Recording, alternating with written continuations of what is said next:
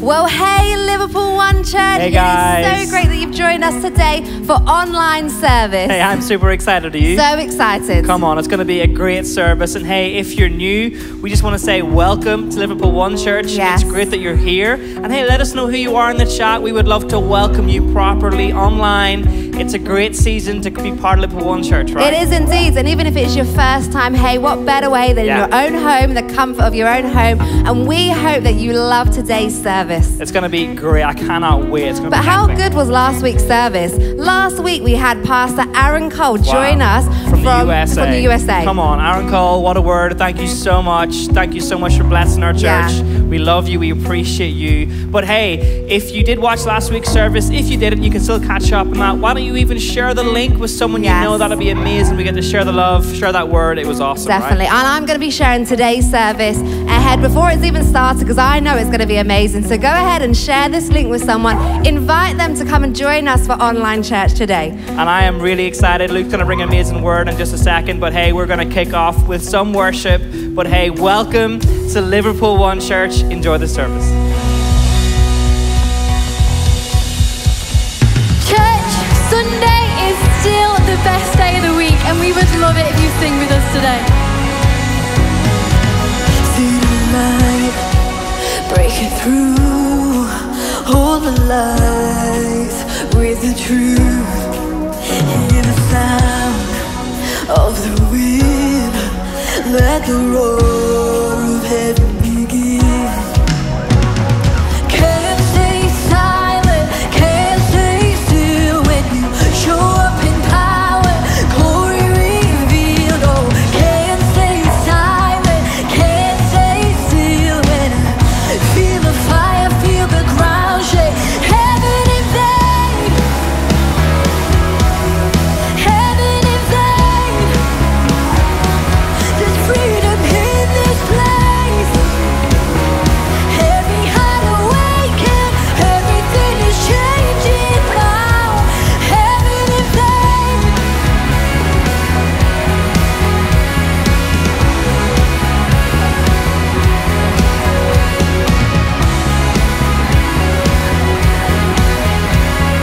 Let's sing this together, church.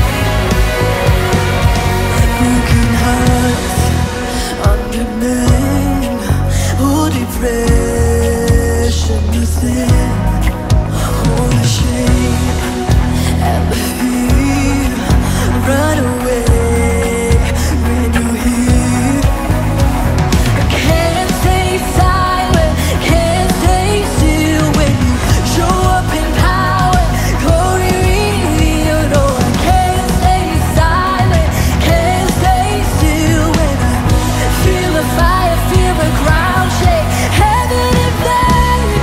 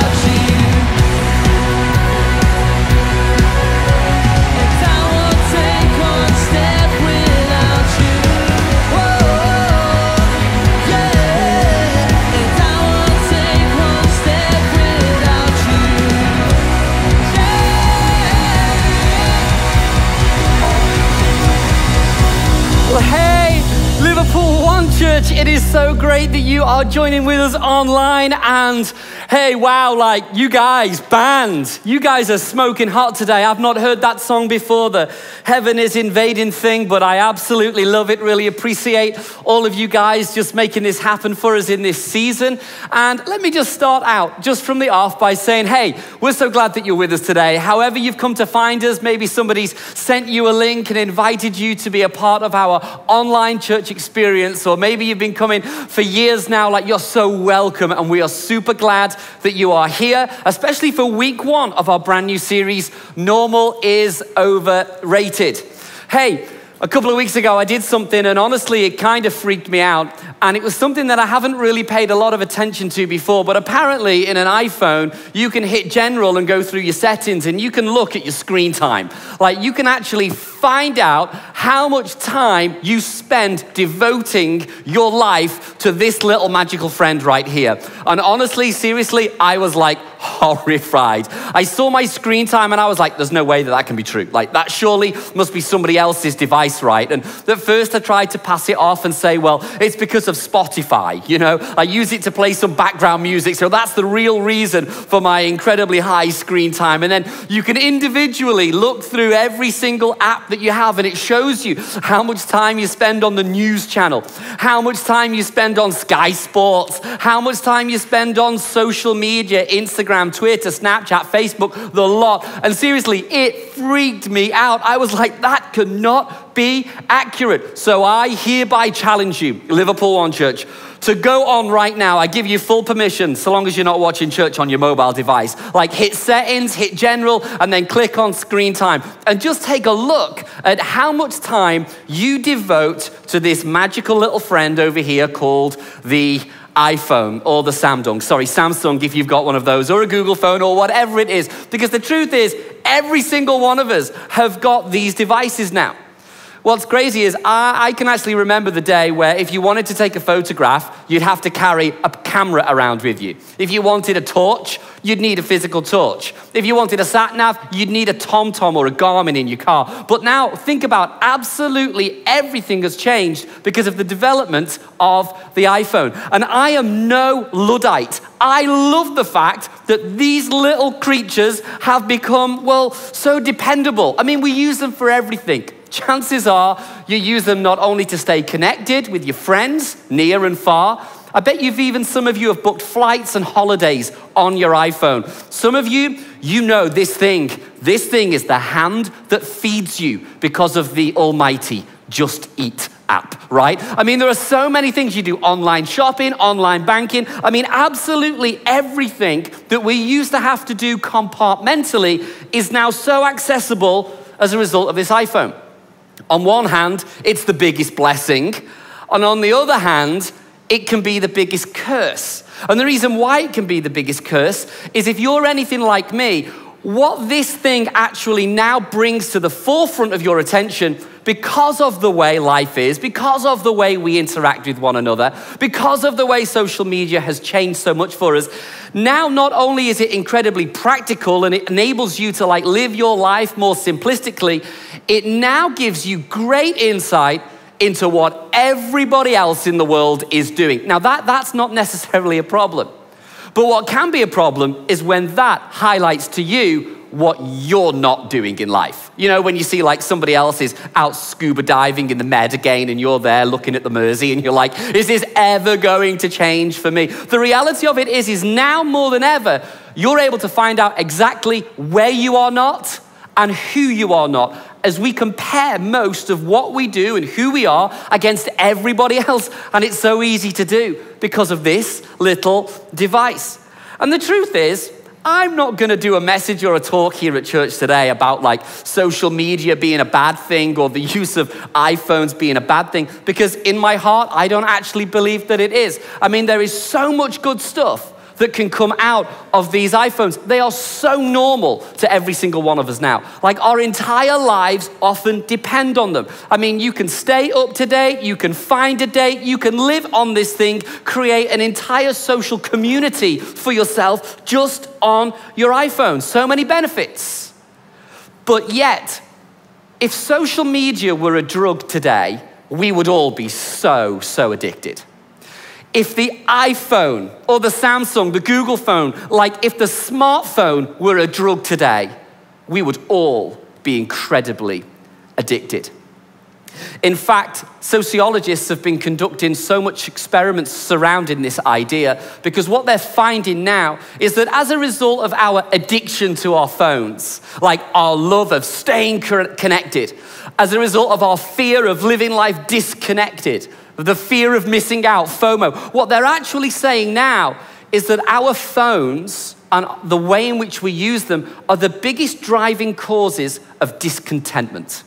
I mean, for mankind now, the main reason why some of us feel at times a sense of discontentment is because of our use of our phones.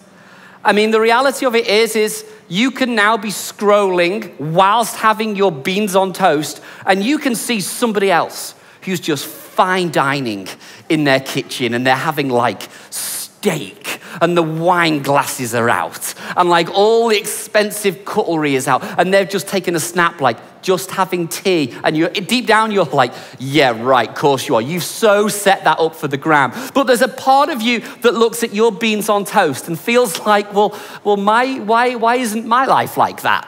You know, like, why aren't I eating like that tonight?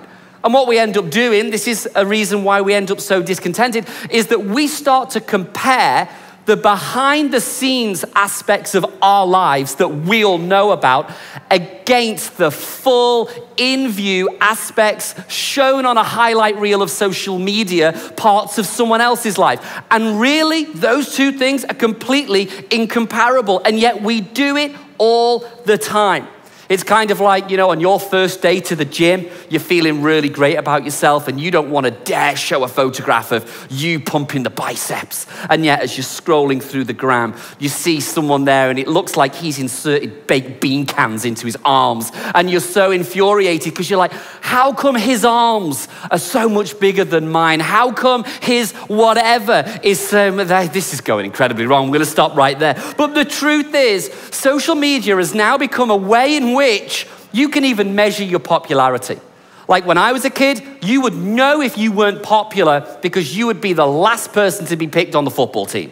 Like you would know if you weren't popular because you'd be the guy that had to sit at the front of the bus whilst all the cool kids would throw apples at you. You would know whether or not you were popular by that. But now, popularity will follow you around because you can see exactly how popular you are. You can post a photograph of your cheesy beans or your workout in the gym, and if 30 people like it on Facebook, that's great, and it makes you feel awesome.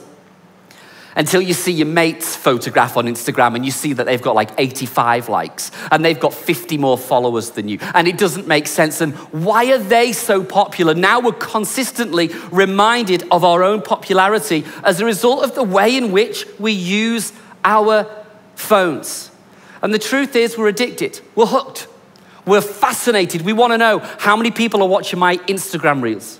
How many people are following me? Some people, my kids were telling me about this, fascinating. Apparently, you can even download apps now that will track people who follow you and unsubscribe from following you on social media. I mean, that's like freakish to me. I mean, imagine being inundated with all of that data and information, but this is a thing.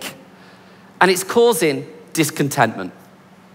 There was a social study that was conducted a few years back where they, in essence, went onto a university campus, and what they did was they split this large group of students and they basically said to them, we want you to just spend 30 minutes on varied different social media platforms. And then immediately after the 30 minutes were up, they asked them to complete a survey. But do you know what was consistent amongst all the participants of this survey? It didn't really matter what social platform you were asked to go on for 30 minutes, Snapchat, Instagram, Facebook, Twitter. 1/3 of all of those people that took part in this survey all cited their main emotion that they felt after spending time on their portable device on social media as being envy. Like the number one emotion that they felt was envy. Let's look at what envy is. Envy is an emotion, and it's something that you feel, it's something that you experience. It occurs when a person believes that they lack another superior quality, achievement, possession, and either desires it or wishes that the other lacked it. That's what happens, and that is the problem with these devices. Now, again, I'm not here to bash the portable device. I am no Luddite. I absolutely love it. But here's the bottom line. While Scripture doesn't talk anywhere about how we should interact on our iPhones, while Scripture doesn't talk or say or mention anything about the way in which we interact with social media, it has so much to say about envy. It has so much to say about discontentment, that feeling of frustration and jealousy when somebody else has something that you don't believe you yet have. The Scriptures talk about that so much. And this is a real issue. In fact, the writer of Proverbs, I think he gets it right in Proverbs 14, where he says that a tranquil heart gives life, but envy makes the bones rot. It's almost like the writer knew something that we're just figuring out today.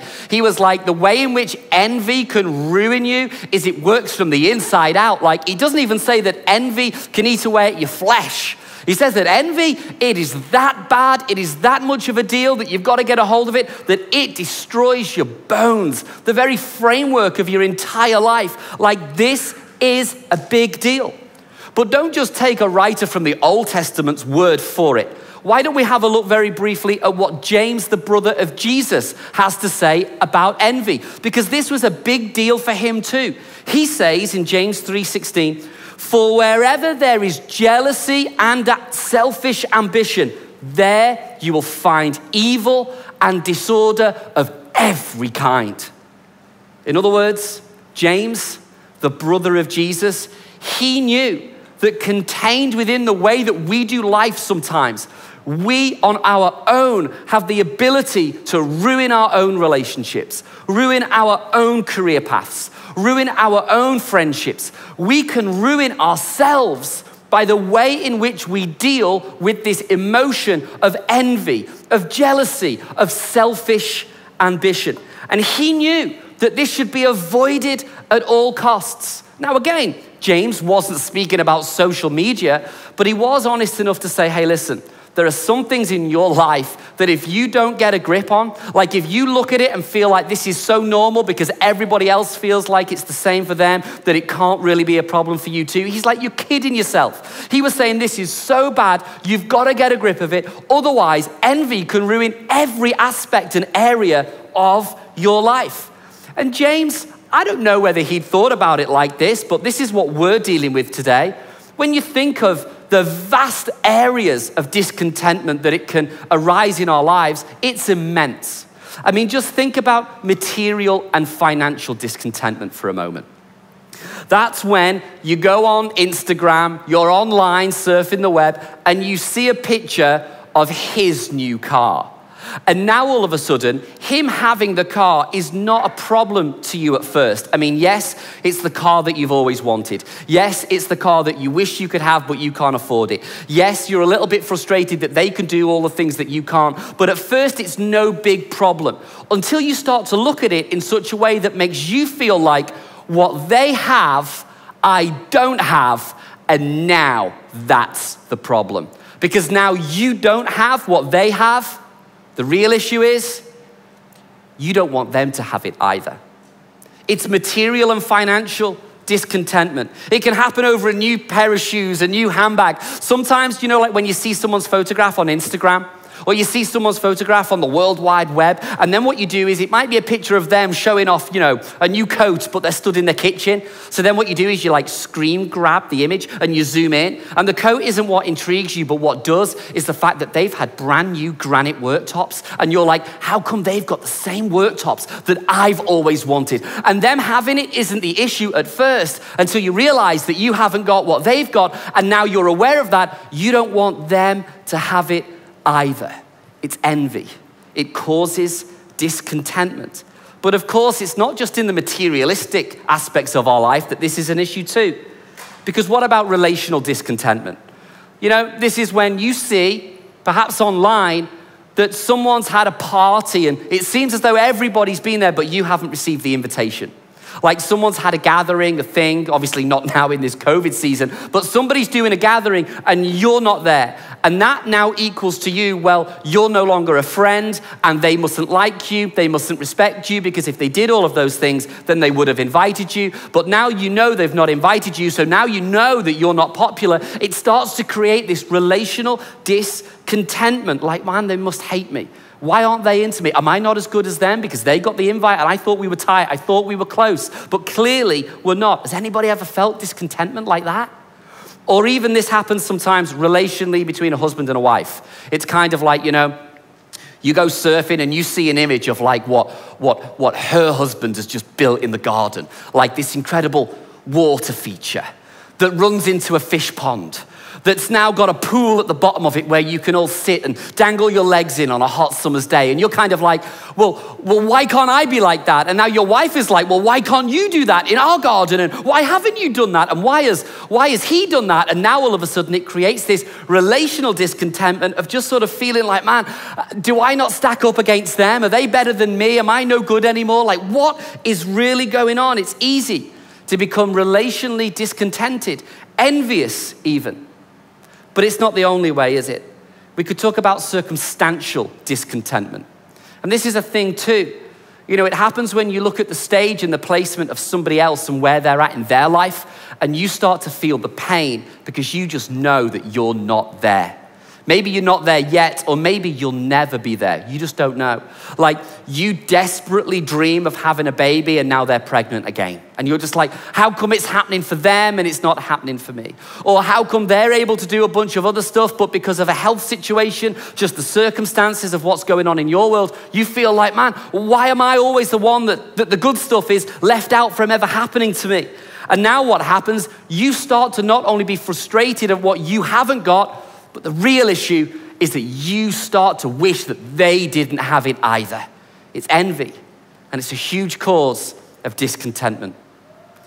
In the Old Testament, there is a guy, and his name is Solomon, and he is, without a shadow of a doubt, the wisest man that has ever lived outside of Jesus. And he thought that this was such a significant issue that he should speak into this, because he wanted to basically say, hey, listen, even though I understand that becoming jealous and becoming overly selfishly ambitious and becoming envious at times is so normal for everybody. Even though now, maybe for us today, because of our relationship with our iPhone, our social media content, even though it might be completely normal for everybody else to feel this way, to get angry, to become frustrated, to get internally all tied up and knotted on the inside because of the frustration of where you're not and where they are. Like someone else is further on, someone else is ahead of you. Solomon thought about this issue so much because he was basically saying this: doing the normal way, that is way overrated. Like if you think that you shouldn't tackle this because this is just the normal way of doing life for you and for everybody else, he was like, no, that's absolutely not a thing. So Solomon, the wisest man, somebody I think who is credible, he's a credible source of just wisdom and information. He basically spells it out to us and he goes, look, don't let this be an issue for you. But then he gives us very practical steps for how we can avoid becoming envious and in turn discontented with life. When in Ecclesiastes 6 verse 9, he says this: enjoy what you have. He's almost making this observational statement where he wants you to focus on the good stuff that you've got.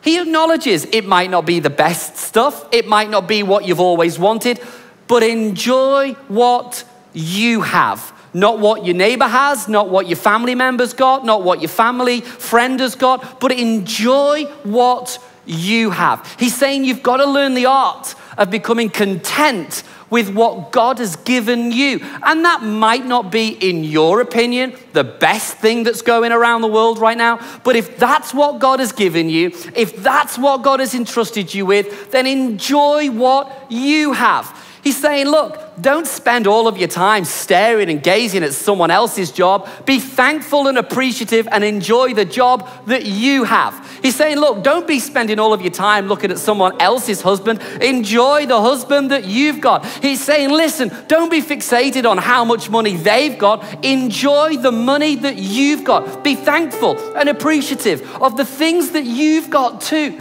You know, sometimes it's a really practical step to take, but it's not a bad thing sometimes to write down some of the stuff that you can truly be thankful for.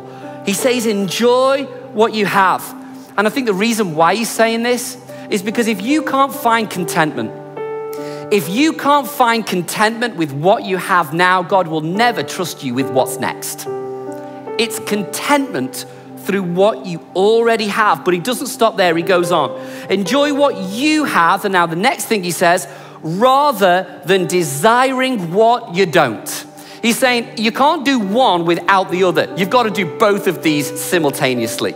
You've got to become thankful and find the joy and the blessing with what God has given you. But whatever you do, do not fixate your eyes on someone else's life, someone else's possessions, someone else's stuff, and as a result, miss out on what you've got in your world. He's saying whatever you do, don't desire what you don't have. But this is incredible. I find this absolutely fascinating because I think that Solomon understood something that's key and significant. I think that Solomon was saying, like, whatever you do, don't compare your life to someone else's life. Because I think that he found out to be true for him what many of us found out to be true today for us. The best way to ruin what God's doing in your life, like the best way to destroy whatever it is that's new and a fun thing that's happening in your life that God's doing, is by comparing it to what God is doing in someone else's life. It's the best way to ruin your contentment. And Solomon was like, don't do that. Enjoy what you have rather than desiring what you don't have. And then he makes this statement, just fascinating. He says that just dreaming about nice things, just thinking all of the time, just daydreaming, going off in your own mind, doing your own thing, just dreaming about nice things is meaningless. And it's like chasing the wind, like you're never going to catch it. You're never going to find happiness doing that. You're never going to find that sense of contentment by looking and staring and becoming obsessed with what everybody else has and you haven't got. It's not the way it works. He was saying there is absolutely no point in doing that, because you are going to spend your life, like days, weeks, months, and years, wasting your time, because you're never going to catch it doing it that way. Don't just dream about the nice stuff. Don't spend and waste all of your time fixated by someone else's car, someone else's house, someone else's promotion that you want, never got, think that you deserved. He's like, listen, don't waste your time doing that. I can remember one of the most difficult and challenging things that we had to do as a church when we were really young and real small. And what was funny for us is that when we started the church, it wasn't like everything started to work straight away. If I'm dead honest, I had so many moments where I was just like, I suck at this. I am not good at it. I think like a cop. I act like a cop. I'm a policeman at heart. And making that transition between being a policeman and a pastor felt like it was just the bad choice, a wrong choice. It felt to me so abrasive at times. And often, you know, I'd have pastor friends and they would ring me up like weekly. And you know what? They would say things like, hey, how's the church going? And I'd be like, yeah, it's awesome. And inside I'd be like, man, it's not going great. And I didn't have the confidence to say that it wasn't going great. And they'd be like, man, how many hundreds of people are coming? And I'd be like, oh, like 24 people. And they'd be like, okay. And then the next week, someone else would ring me like, how many people's in your church? And I'm like, yeah, we managed to grow the church backwards. We're now down to 18 this week. And it felt like for years that it was just hard. And at the same time, I just did in my life what you would do in a comparable set of circumstances in yours. You jump online and you see how everybody else is killing it. You compare what God has given you to what God is doing in someone else's life, and you now look at your church and you go, well, why aren't we like Furtick's church called Elevation? Like, why are we not there? Hey, why haven't we got 15,000 people in our church like Red Rocks? Hey, why haven't we got? And all of a sudden this stuff happens and I just go, man, I arrived at this place of going, I suck at this. Like God, you'd be better off finding somebody way better at doing this than me, because clearly I am not good at this. And the more and more people, pastor friends, even in and around Liverpool, would reach out to me. You know what I felt God say to me and just challenge me? I felt him challenge me to stop comparing and to start celebrating. You know, some people ask us about like church growth now, and it's nice that you get invitations to do different things, and that's all cool, and you know, that's all nice. It doesn't mean a great deal, because the bottom line is for Emma and I is we're just local church boys and girls. Like, we've thrown our life into this, we've sacrificed pretty much everything we have to see this thing work. But I found that when people really say like, what was it? When was the turning point? If I'm really honest, for me, it was when I made a decision to stop comparing and to start celebrating everybody else and what God's doing in their churches.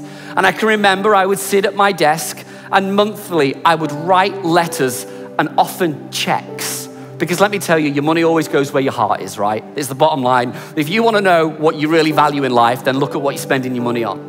And I would write letters and I would write checks. Sometimes to people who at times I was incredibly envious of.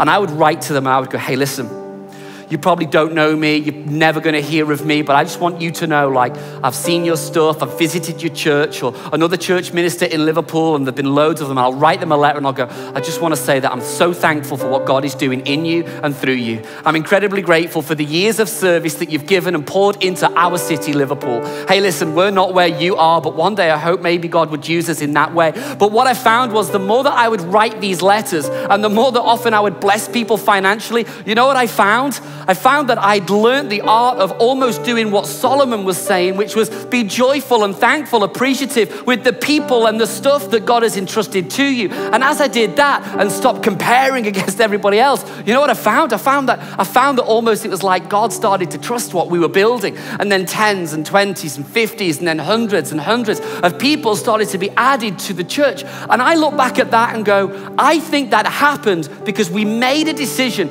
to stop comparing and start celebrating the good and the God in other people, which is often not the easiest thing to do. But I think that's the thing that Solomon challenges us to do when he says, enjoy what you have rather than desiring what you don't. That's just dreaming about nice things, and it's meaningless. It's like chasing the wind. He was going, don't do it the way that you think is normal for everybody else. Solomon was saying, look, normal is overrated the normal way. It will chew up your bones the normal way. It will leave you discontented the normal way. Will leave you feeling so jealous and envious and selfishly ambitious. It's going to tie you up in knots. And normal is overrated. The best thing that you can really do is enjoy what you have. Enjoy what God's given you, rather than just staring and looking tirelessly at what God has given to everybody else. And to stop dreaming about what God's doing in someone else's life, and instead get a vision for your own life. So as we kick off this series and just start over the next coming weeks, we hope and pray that we will challenge you to be the type of people that can really be observant of the areas in life where maybe normal is overrated. Let me challenge you with this. Can you really imagine the type of church that we could build here in Liverpool if not one of us amongst us, not one member of staff, team, or our church family, if not one of us carried an envious spirit? Could you imagine how incredible that could be for our city? Like if not one of us became jealous or selfishly ambitious of another person, of another thing that God's doing in their life. Can you imagine what a statement that would make to our community? We spoke last week about the way in which we react and interact with one another is the way in which that God really will use to demonstrate that we follow him. So could you imagine what a difference that would make if we just did what Solomon said? Enjoy what you have. Don't desire what you don't, because dreaming about all the nice stuff is meaningless. It's like chasing the wind. He was saying, look, normal, it's just overrated. He was like being fixated and driven by this thing. That's not going to lead to happiness. You're going to be discontent. You're going to be frustrated. You're going to be envious. So let's choose as a church to understand that normal is overrated. Let's stop comparing and let's start celebrating the wins that God's doing in other people's lives and in other people's worlds. Church time has gone. I'd love it if we could just spend a moment and let me just pray for you in closing. Heavenly Father, I ask you today that you would really, by the power of your Holy Spirit, help us to do this, because it's not easy. Lord, I pray and ask that we would be implementers of your word, that we'd follow Solomon's instruction. Lord God, that we would be thankful and appreciative for what we have, for the people that we have, for the stuff that you've given to us. That we would learn the art of not becoming frustrated as a result of our fixation with what other people have and who other people have. But we'd understand that actually we'd be way better spending our energy on fixing our eyes on you rather than chasing the dreams that are like chasing the wind. So God, we don't want to do life normal. We don't want to do life tied up and knotted up from the inside out and have envy and selfish ambition and jealousy eat away at our bones. We don't want that. So Lord, would you help us today to stop comparing and to help us to start celebrating where others are winning. And we ask this all in the mighty name of Jesus. Amen. Church, wherever you are, let's worship together.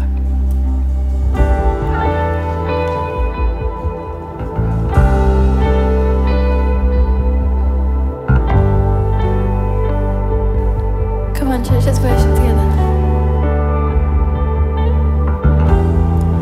Oh, the wonder of your love leaves me speechless, undone. Oh, the mystery of your grace, that it covers my mistakes in all of you. I'm in all of you. I've never known love like this, so beautiful. I'll never get used to this. My heart is yours. Of this I am convinced. From now until the end, I've never known love like this, so beautiful.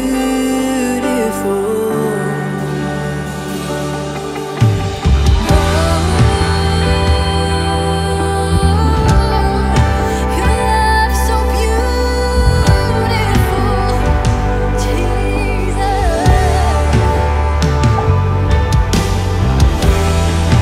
When I think of what you've done,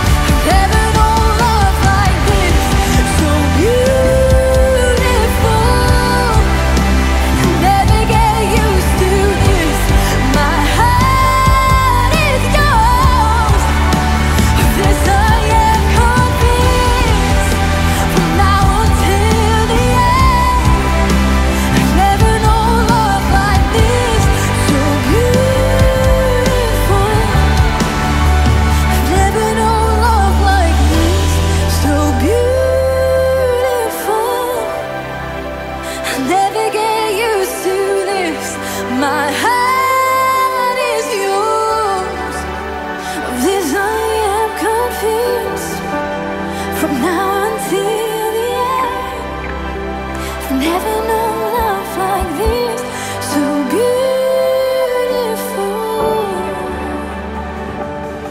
so beautiful. Your name's so beautiful. Your name's so beautiful. The name of Jesus. Your name, Lord. We will worship you. We will raise our hands. We will worship you in adoration, God. We will worship you. We will honor you, Jesus.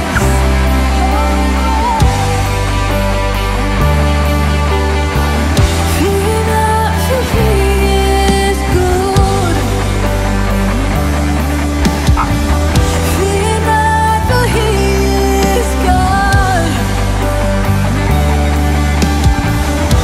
Just look to the Savior, for He has overcome it all. Fear not, for He is good. Fear not, for He is good. He's good, He's good. Fear not, for He is God.